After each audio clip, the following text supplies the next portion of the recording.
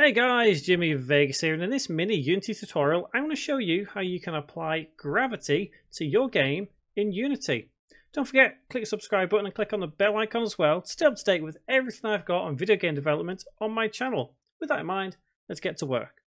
So I know most people who use Unity will probably think this video is just oversimplistic. However, remember I cater for people who are new to Unity, and people who are new to Unity may not understand how gravity actually turns on in a scene. It's not just as simple as flicking a switch to say gravity is now on, everything is affected by gravity. It just doesn't work like that.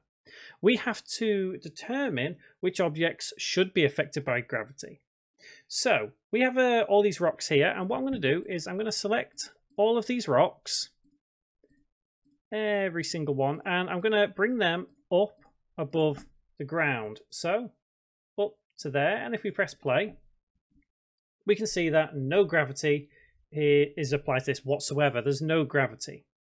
Now, there are two things that we have to make sure each object has before we can make sure gravity is going to affect them.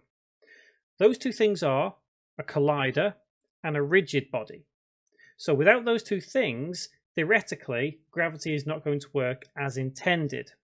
The reason I say that is because if we just add the collider, so every object now has a collider. It doesn't matter whether it's box collider, mesh collider, capsule collider.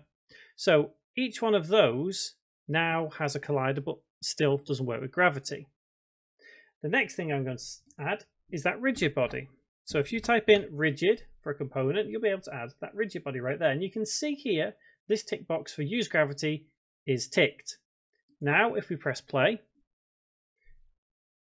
you can see, yep, the rocks have done that. However, the reason the rocks have done that is because the physics of the rigid body has been applied. So we now have to remember that they feel like they are colliding into each other. So that is the reason that this is happening. If I were to remove that box collider and press play again, we can see that yes, they are now falling to the ground, but without that collider, they just fall through the ground. So that is the reason both of those components need to exist on the objects. So each one now has the collider again. And what I'll quickly do is I'll bring each of these rocks so they are separated and won't collide into each other, and just basically fall down onto the ground. So we should be able to see gravity in all its force. So like I said earlier, it's not all about just turning on gravity with a switch, because that just is not how gravity works within Unity. It's all done via those two components. And once you have those two components, you'll be able to add gravity, no problem. I'll leave that as it is for now. Okay, so if we press play now, we should see all these rocks fall down. There we go. So gravity has now been applied to those objects. Nice. So guys, that is how you apply gravity. And like I said, I know it seems like a real simple tutorial for those experienced users of you, but remember, beginners wouldn't see the correlation between something called rigid body and gravity.